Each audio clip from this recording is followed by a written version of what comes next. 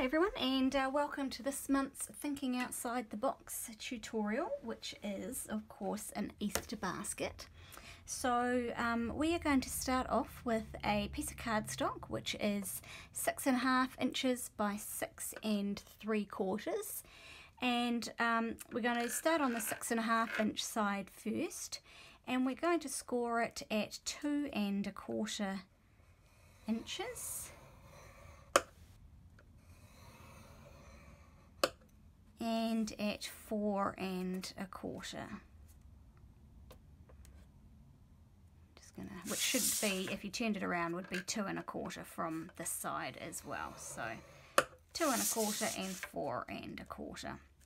Then we're going to turn it the other way, and we're going to score the long side at 3/4 of an inch, but we're just going to score just to this intersecting line here. And then we're going to do our next score at 1 1/2, and then at 2 1/4. So essentially each of these are 3/4 of an inch along.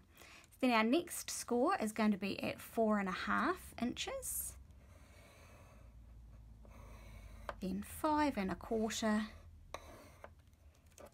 and at 6. So you'll end up with these 6 score lines along here.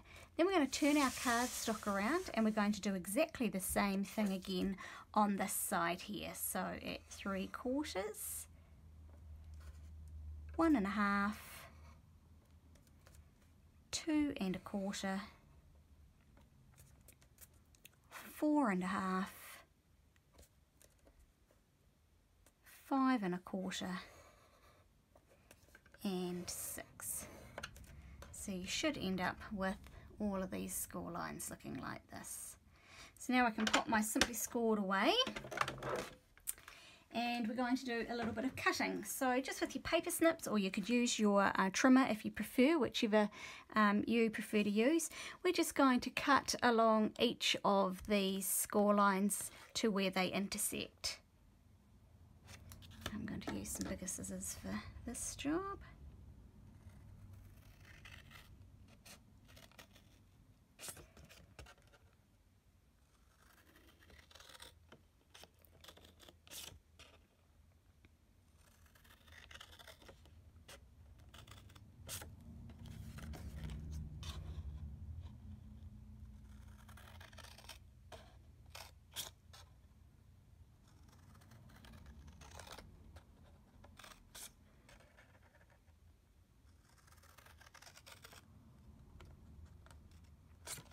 And same on the other side, those same 6 lines again.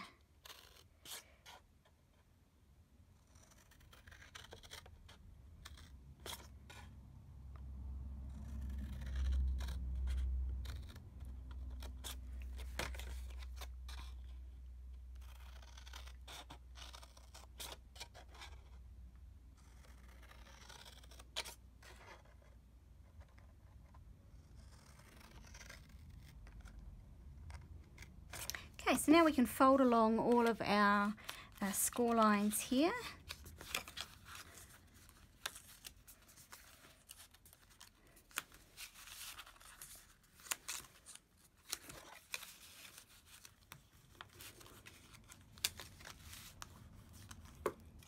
And do exactly the same on the other side as well.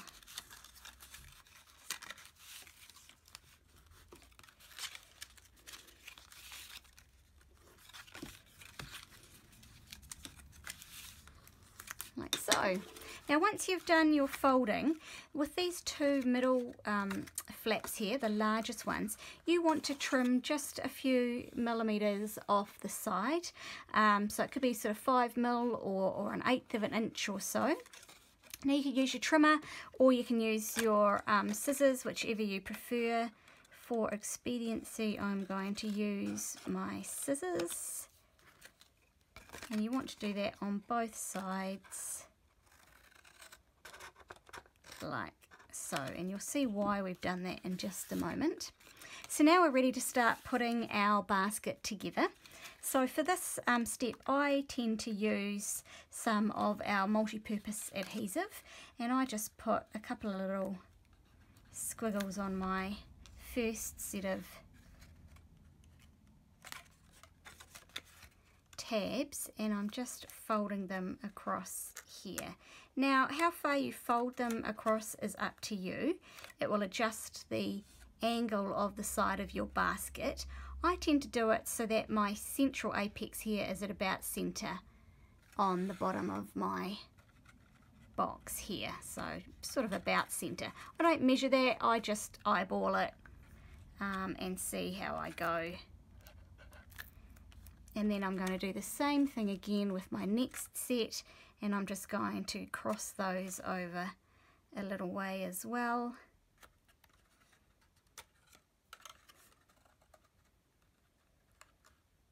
Like so. And then my final two are going to come in almost straight across. And so the reason that we trimmed a little bit off the top here was so that when this one folds over, it's not sticking up over the edge, so that then this side will come in nice and cleanly and close over the edge here. Now the reason I like to use the multi-purpose adhesive is it does give me a little bit of time. If I decide that I need to adjust any of these, I can kind of still shift them around a little bit. See, I'm pushing this one in a little more. So it gives you that time to just kind of play around with where your zigzags are. Now while you're waiting for that to dry and you go do the other side, I always find it quite useful just to use a large paper clip and just pop in the side here, and that just kind of holds those in place while I adhere the next side. So now we're just going to do exactly the same thing again with our three little flaps here. Oops.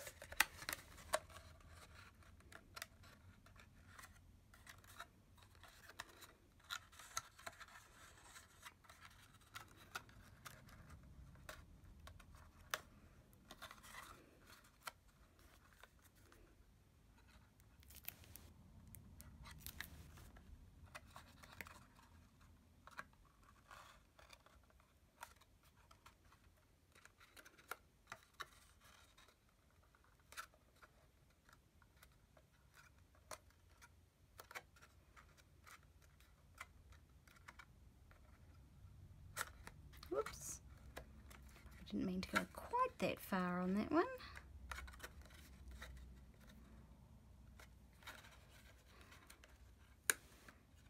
Let's just move that back down to where it should be. There we go, that looks better.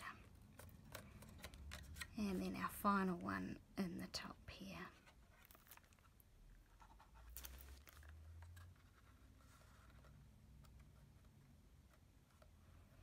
And we're just going to line this one up square at the top, like so. So we've now got this cute little rounded basket shape.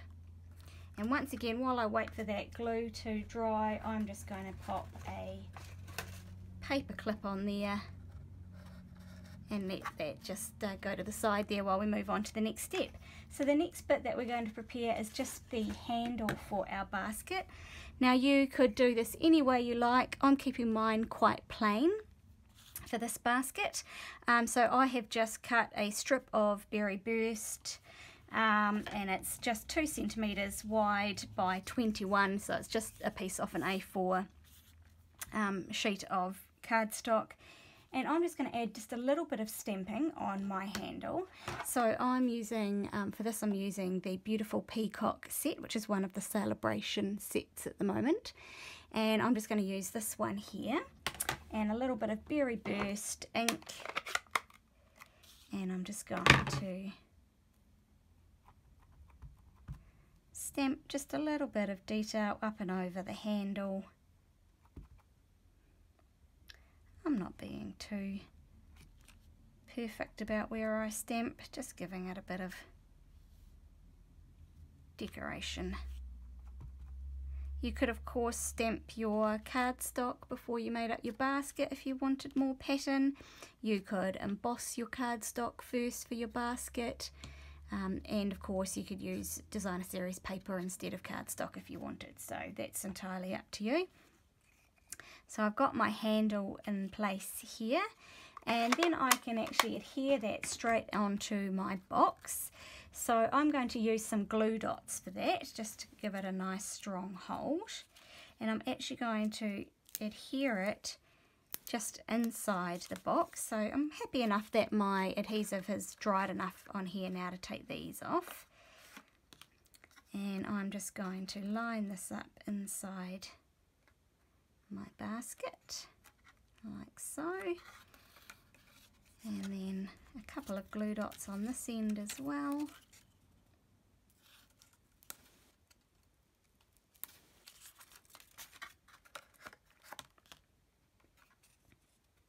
And line it up on this side as well. So there we have our basket with the handle all ready for filling, but of course it needs a bit of decoration first. So we're going to do a little bit of stamping. So once again with our Beautiful Peacock, and so I'm going to stamp the peacock body just with some elegant eggplant.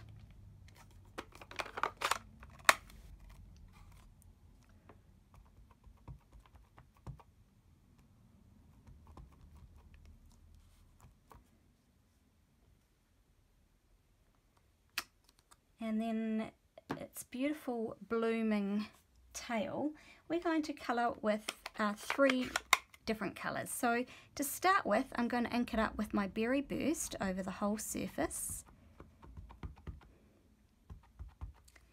And then using a sponge dauber and some fresh fig ink, I'm just going to add some fresh fig around the outside edges. So this just gives us a great tonal effect on this tail feather for our peacock.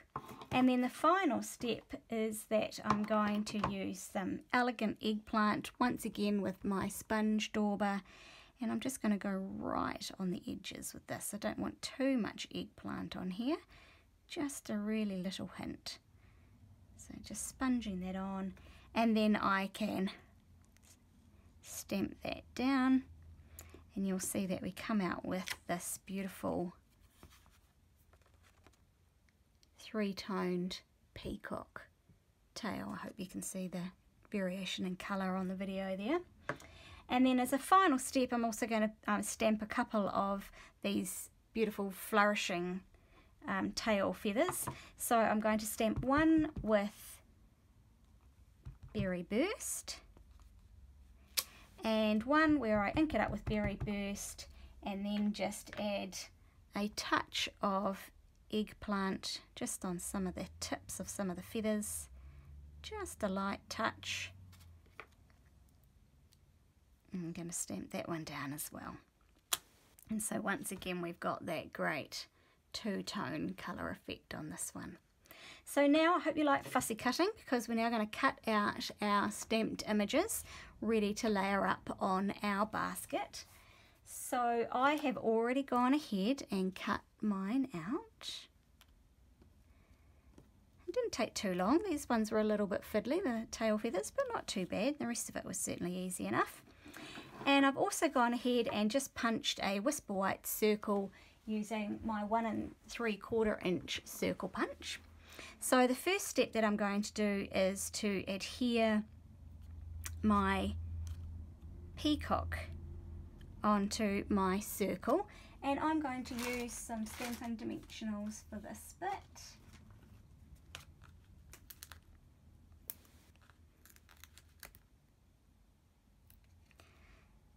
Like so. But before I stick it down, I'm going to work out approximately where I want my little tail feathers to go, because I want to adhere those to my circle first. So now that I've got my dimensionals here, I can just kind of hold it in place and work out where I want these to go. And there's no right or wrong place that you're going to pop those, so you just work out what suits you. And I can just pop some snail under there. worked out approximately where I want them. Whoops, now I've gone and moved it all. So about there. And now I can adhere my tail feather on.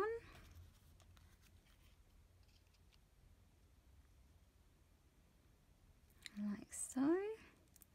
And last but not least, I'm going to add my peacock on, and I'm also going to pop this layer up on some dimensionals because I want lots of height on this piece, and this just lines up perfectly. This is the thing that I love about Stampin' Up! So much, is just how everything all coordinates so nicely, so that it all fits just perfectly in that stamped image there. And now we can adhere this to the side of our box, like so. Now you can pop that on more dimensionals, or you can just adhere it straight on. For me, I'm just going to stick it straight on with some multi-purpose. And I deliberately wanted these feathers to kind of look like they're shooting up the handle of our basket here. So I'm just placing it exactly like so. So you can just hold that while it dries. And no peacock would be complete without a little bit of glimmer and shine. So we're going to add just some rhinestones. Now you could colour these if you wanted to. Personally, I'm just going to leave them as they are. So I'm just going to put a little rhinestone in each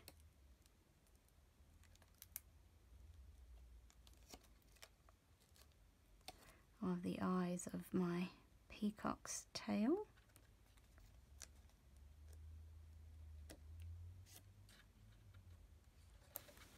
Whoops.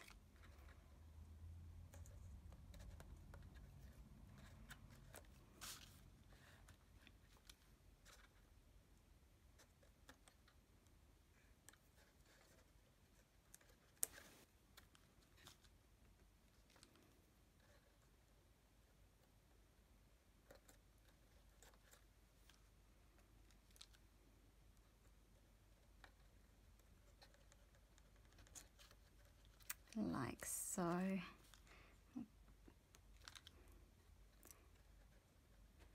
And that just adds a fabulous sparkle and finisher to our lovely peacock. And then you could also add some of our great Tutti Frutti adhesive backed sequins as well to your basket. I love these sequins, I think they are just so much fun. You just do a scatter of the sequins wherever you like. And on this side, I'm not going to put anything stamped on this side, so instead I'm just going to use this gorgeous metallic edge Berry Burst ribbon. So I'm just going to tie a bow around my handle here.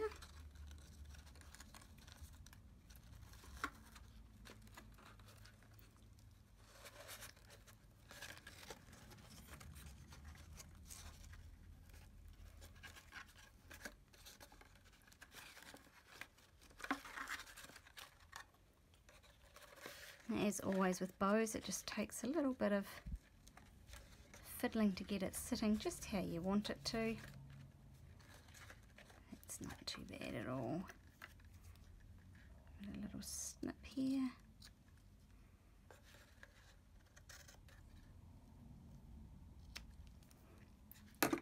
And there is our completed Easter basket, or of course it could be for anything else. The peacock is not particularly Easter themed, but I wanted to do something just a little bit different.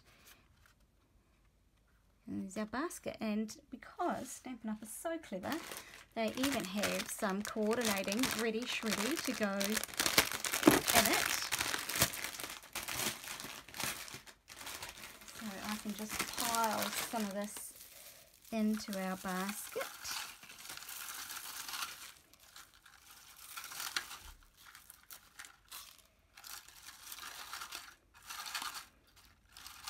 Like so. And then no Easter basket would be complete without Easter eggs, of course. So we can just stack those up in there as well.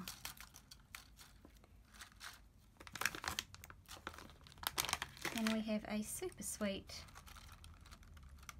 peacock flavoured Easter basket with coordinating shred and even coordinating Easter eggs. So I hope you'll give this fun box a go, fun basket a go, and thanks for joining me today. Bye.